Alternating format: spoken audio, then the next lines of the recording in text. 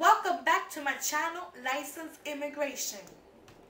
Congress continues negotiations on the coronavirus package. Congressmen are analyzing the option they have on a new direct stimulus checks to Americans, which could be between $600 and $1,200 depending on the plans on the table. Make the decision considering the legislative deadlines that expire on December 18, which is Friday, December 18, the between $600 and the $700 plan was proposed by the administration of President Donald Trump, but there's also the mayor project of the 1,200 CARES Act that some senators like Bernie Sanders from Vermont are pushing. The economic proposal being discussed in this bipartisan, one of the $900 million, which is supported by the Democratic leaders Nancy Pelosi and the Speaker of House Representatives Chuck Schumer, leader of the Senate, and the Republican leader of Senate Mitch McConnell has decided to consider a new shipment of aid to families due to the electoral contest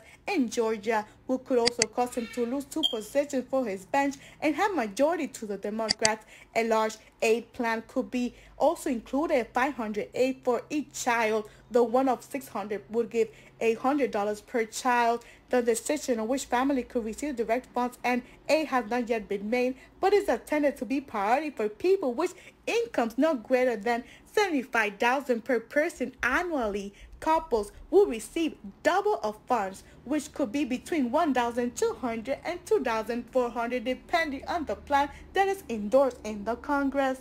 Remember to subscribe to my channel, activate notification bell to receive notifications when I upload new videos, like, comment below, and share. Have a blessed day.